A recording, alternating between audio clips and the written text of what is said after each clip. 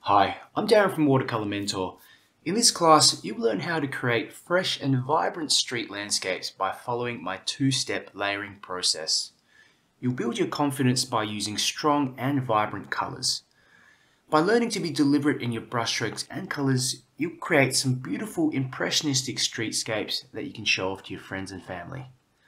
In this class, I'm going to be covering a few different topics. I'm going to be talking about sketching and composition. Talk about how to reduce a photo or scene in front of you down to essentials and pick out elements and objects of focus. I'm going to be talking about layering, specifically how you only need 2 layers in order to complete a watercolor painting. I'll also talk about color, how to use it effectively to create areas of interest, contrast, and portray the mood of a scene.